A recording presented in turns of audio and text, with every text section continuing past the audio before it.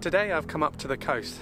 Now, in the last video I mentioned that there was a storm passing through and there should be some settled weather behind it, and that just hasn't happened yet. Over the mountains is a lot of low clouds sitting on top of the mountains, which means that taking images up in the mountains is impossible. You don't have anything to see. But luckily up on the coast things are a bit different. Because we're a bit lower, the low clouds is not much of an issue. Sometimes it's nice to change a little, to do something a little different. Anyway, so moving on from that, what am I going to do today? I'm hoping to get a bit of a nice sunset. There's some clouds about, which I hope will catch the light. We've had a nice mixed day of cloud, sun, a bit of rain as well, but it's been quite a variable day, which is quite nice for photography. I've come to this first beach. It's a lovely sandy expanse. There's not meant like a subject here to photograph really, but I'm hoping to find some small details in the sand, or see how the sun interacts with the landscape as well. Maybe the clouds will, if they get illuminated well, will become a point. Now I wanted to address a couple of other points. First of all, this thing here, this dot that I noticed when I was editing, and this one up here as well. Those are scratches on the front element of this lens, and that's because I was filming somewhere. I think it might have been when I was doing the filter video, and the wind just caught the camera and it went flying and landed lens down onto stones. And so there's two big scratches, one here and one up here, that are coming into frame. So at some point I will be buying a new lens, because unless I can get that repaired, I'm not really sure how to do that. But yeah, so sorry about that. That's going to be quite an annoying little white dot popping up in the corner, but there's not much I can do about it. I've tried cleaning it off and it just won't buff out. If you've got any tips on how to remove a scratched surface off of a lens, then please comment below. It'll be a really good tip to know. I haven't had this before. All of my Canon lenses have not scratched, mainly because they have not fallen over, but it happens, so I'm sorry about this for the time being until I can get a new lens. Let's get started.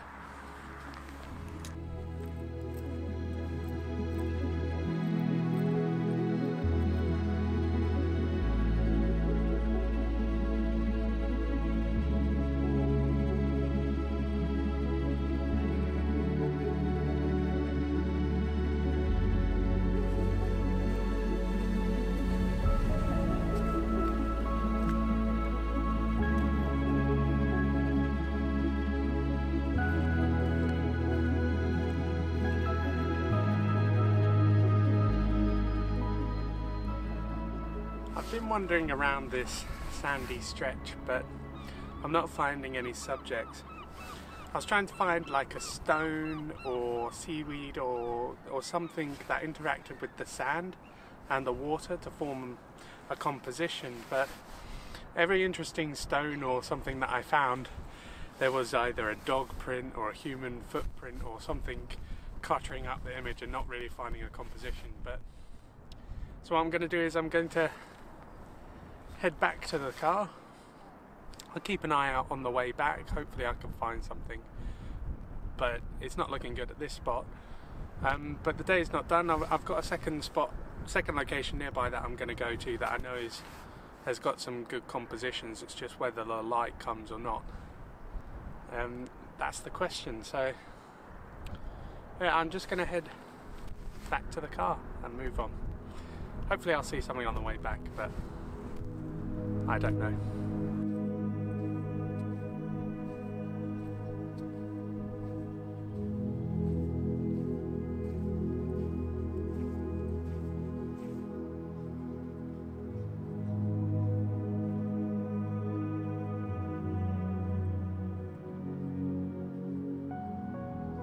Just on the way back I've spotted this little composition.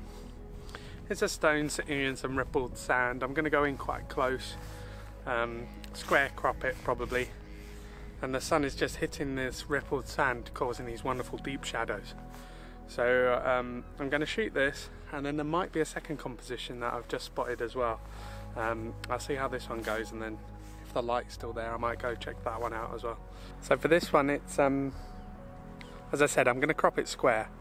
The light's sort of coming and going, so I'm just going to keep an eye on it, but it's at ISO 100 f13 1/13 of a second with a 2-second timer, but there's a cloud just creeping in front of the sun, which the shadows was a big part of the composition, so I'll just see how this one turns out.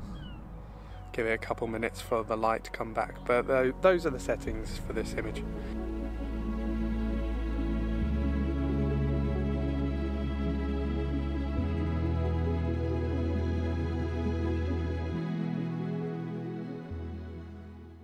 You may have noticed I've converted it to black and white as well. I think that will bring out the detail a bit more on the stone and in the sand, and help bring out the contrast of the scene.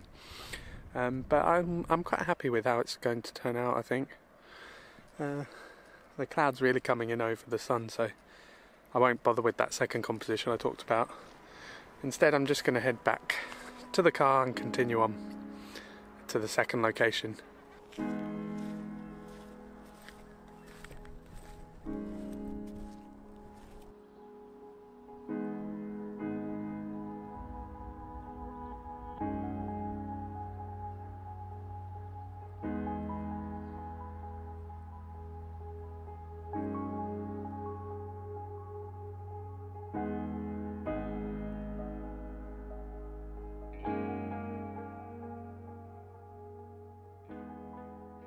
While I was wandering around on the beach trying to find those small detailed compositions, I ended up just playing with the camera, having a go with some ICM photography.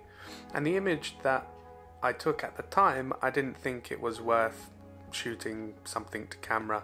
I just carried on filming B-roll and went back to the car. But when I got it on the computer, I found that I really liked it, and I'm happy that I took it. So the settings for this image was 1/10 of a second at f11 ISO 100, and I just moved laterally as I took it, and it just got that nice bit of motion into the picture, a bit abstract, and I really like the palette in it. That's basically why I kept it. So I hope you enjoy it.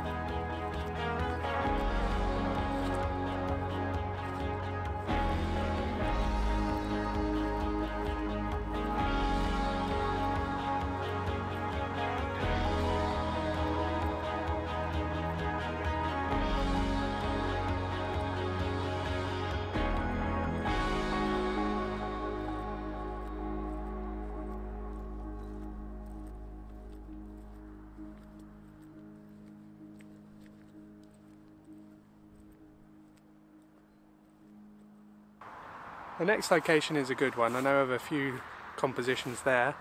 I just got to hope for the light to come. So fingers crossed.